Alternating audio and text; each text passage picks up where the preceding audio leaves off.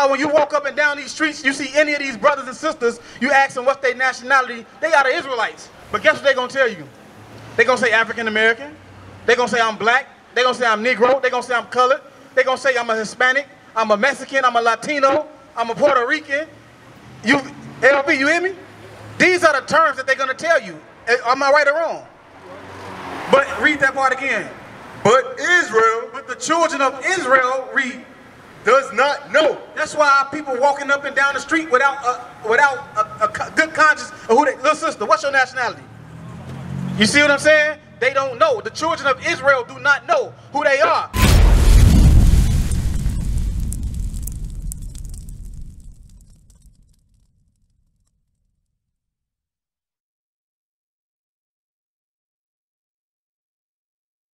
In order for you to get into the kingdom of heaven, you must be born again and become converted as a newborn child. What we're doing right now is giving you the first steps. Learning your nationality is the first step of repenting and to becoming a man of God. You understand that? Read that. The book of Isaiah, chapter 1 and verse 3.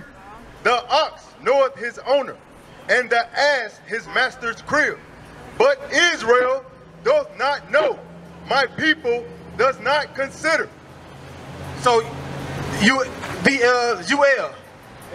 LV, excuse me, I'm a little bad with names, LV. So, forgive me, all right?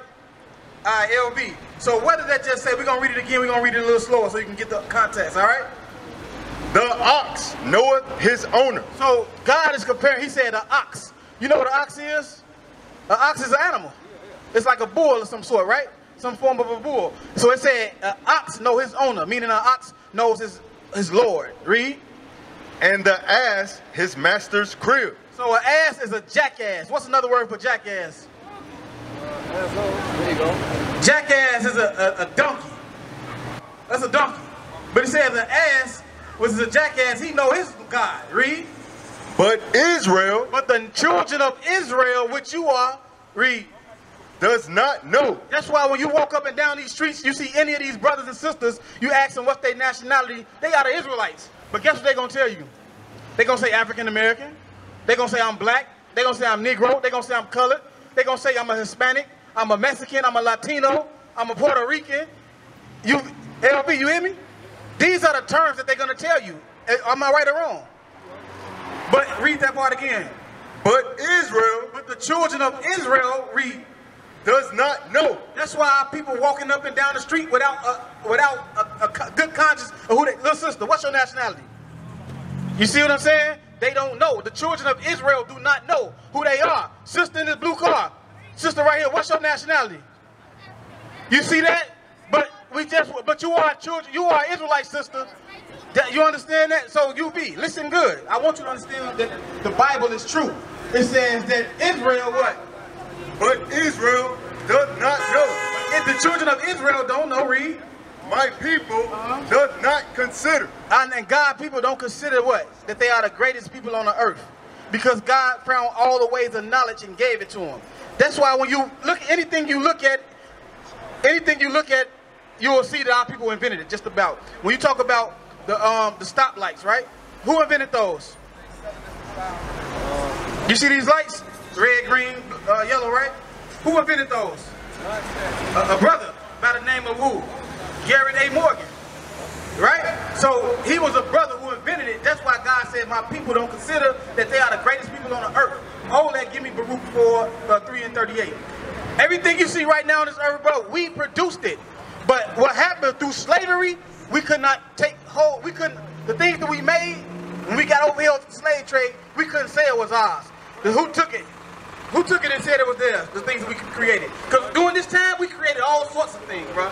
But when we created it, our slave masters took it and said, this is my creation. You my property, what you create is mine. But let's see what God said about the children of Israel. Read that. The book of Baruch, chapter 3 and verse 36. He hath found out all the way of knowledge, and hath given it unto Jacob, his servant, and to Israel, his beloved. You hear that? So we're going to read it again. We're going to read it slow. Read.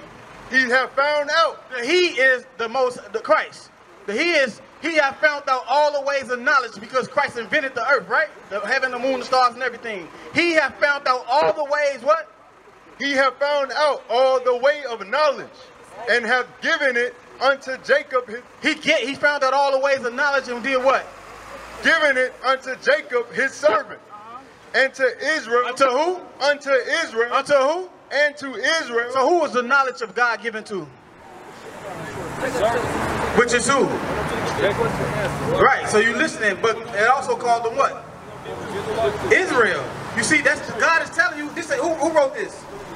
God himself wrote this, okay? He used men to do it, but they wrote it down from the inspiration of God, and we're giving it to you now, showing you the knowledge, that the power that our people have. God himself have taken all the ways of knowledge and gave it to the blacks and Hispanics, because you are the Israelites.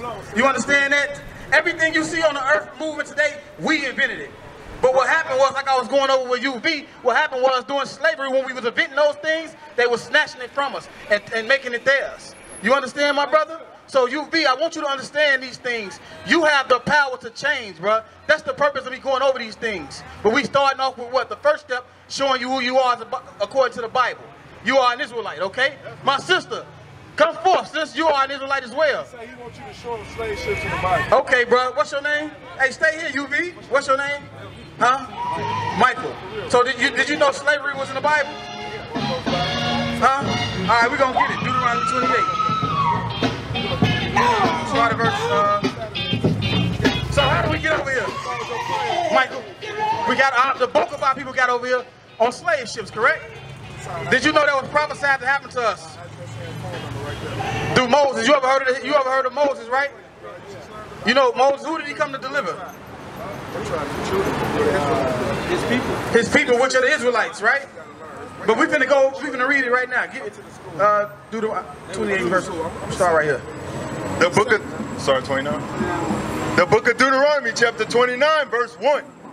These are the words of the covenant which the Lord commanded Moses to make with the children of Israel in the land of Moab, beside the covenant which he made with them in Horeb. So Michael, you heard that? What did it say? Read it again. These are the words of the covenant which the Lord... Who? The Lord. The Lord. These are the words of the covenant which the Lord spoke unto who? Commanded Moses. Hey, my brother with the dog, come over here, man. We out here for you, bro. Hey, bro, are you tired of the gun violence that go on in the community? Brother. Hey, Michael, listen good. Read. Which the Lord commanded Moses to make with the children of Israel. So this is the covenant that the Lord gave Moses to make with the children of Israel, right? Now, go to verse 15. Deuteronomy chapter 28, verse 15. But it shall come to pass, if thou wilt not hearken unto the voice of the Lord thy God, to observe to do all his commandments and his statutes, which I command thee this day, that all these curses shall come upon thee and overtake thee. Hey, bro, what's your name with the dog? Greg. Hey, Greg, what we doing right now is showing my brother his nationality in the Bible. You understand? Because our people walking around, they think they African American. They think they Jamaican. They think they Haitian. They think they Egyptian. You understand? They think these are the names that they think they are, but according to the Bible, God called you the greatest people on the earth, which are the Israelites. Read. But it shall come to pass, if thou wilt not hearken unto the voice of the Lord thy God. So Moses saying the children of Israel, it shall come to pass in the future. This was written over 3,000 years ago. All right? He said, you know what I'm saying? It was written over 3,000 years ago. And Moses said, it shall come to pass in the future. Read. To observe to do all his commandments. If we observe to do all the commandments that God gave us, read. And his statutes. And his statutes, come on. Which I command thee this day. Read. That all these curses. And all these what? All these curses. So it said, if you don't keep the laws, statutes, and commandments, that curse is going to befall you. Read. I mean, what is a curse? It's like something bad. Something bad, right? You agree with that? What's your name again? I know Michael and who? Greg? All right, Michael and Greg. So they said all these curses are going to come on you guys in the future. Read. All these curses shall come upon thee and overtake thee. And they're going to overtake you, meaning wherever you go. Read. Verse 16. So now we're going to get into some of the curses. Like we was going over with Michael. How did our people get over here to the shores of America? Huh? Who's already over here? Well, I'm talking about, what's your name? What, you an American black? I'm Native American. You Native American.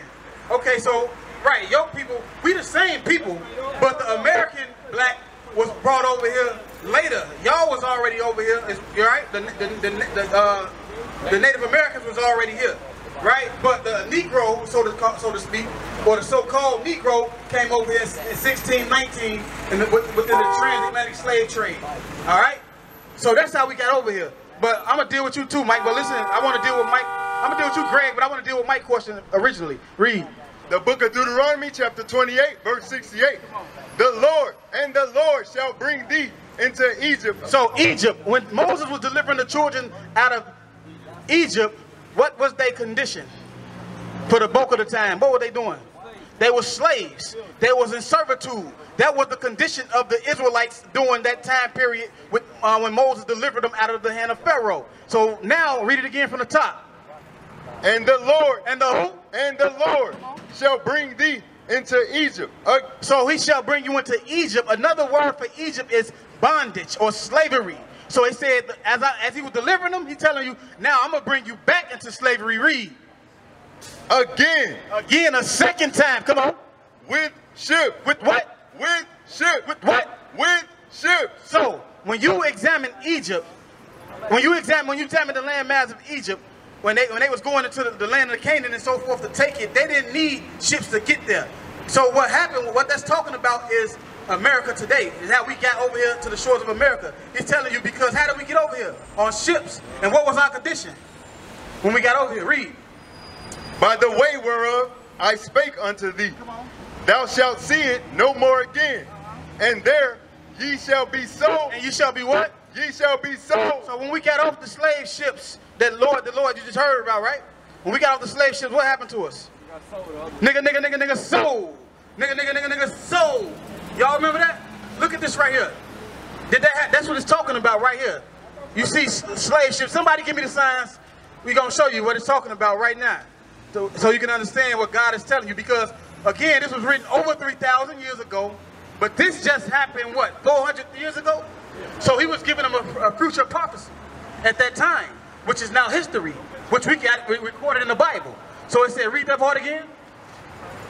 Thou shalt see it no more again, and there ye shall be sold. And ye shall be what? Ye shall be sold. Look at that right there. We were sold as slaves. You understand that? On slave auction, on auction blocks. You understand that? Read. Unto your enemies. No, unto your friends. Unto your enemies. No, unto your buddies. Unto your enemies. To your, you hear what God said? So the people that sold us, what are they? They enemies. Do you agree with that? So what's the nation of people that sold us?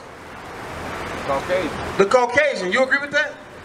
All right. So the Caucasian people came and sold us into slavery. God called them your enemies. Is that far-fetched? Is that far-fetched for the Caucasian man to be our enemy? Look at how he treats us today. To this very day, they still gunning us down. Right. They still making it hard for us. You understand? God, they do this purposely. Systematic oppression. Okay. You talk about drugs, for an example. We don't own the cargo. We don't own the what you call that? The distribution. We don't own none of that stuff to get it over here into our lands. Who do you think putting it over here, and who do you think letting it come over here? Your enemy. You understand that? To keep us destroyed. So, but I wanted to show you specifically, Mike, that slave ships was in the Bible and that you are an Israelite, okay? The book of Deuteronomy chapter 28 and verse 49. The Lord shall bring a nation against thee from far, from the end of the earth, as swift as the eagle flieth, a nation whose tongue thou shalt not understand. Greg, this is for you and the Native Americans. Because when y'all was already over here, what happened to y'all?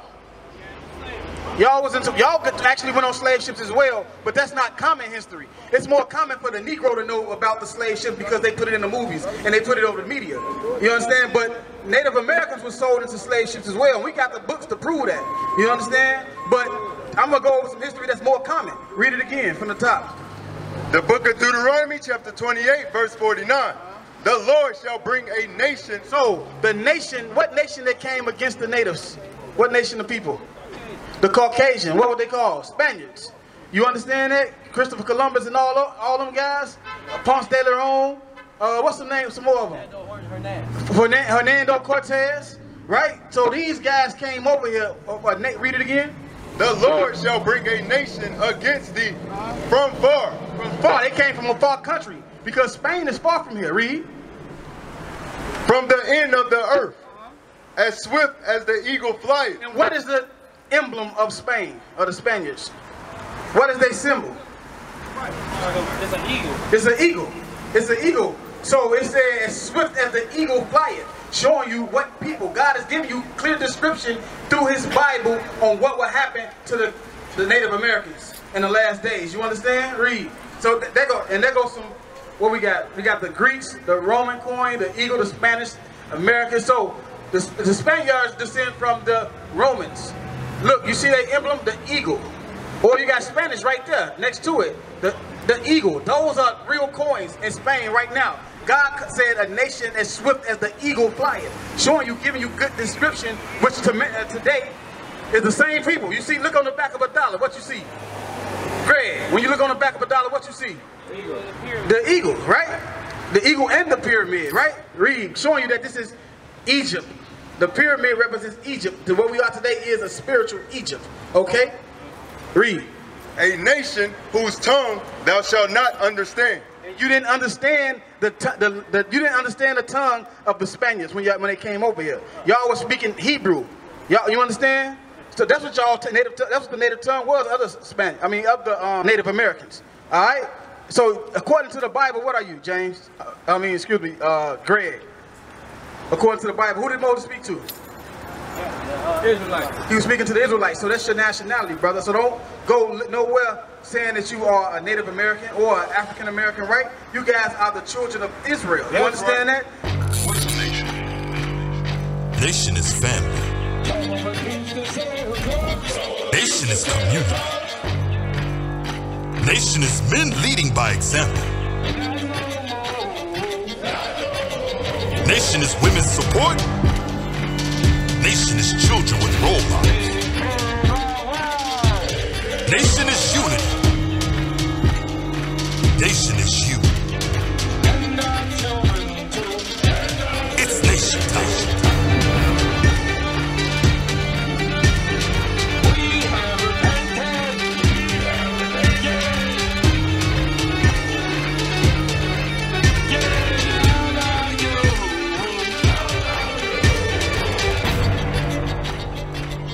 And finally, my brethren, be strong in the Lord. His word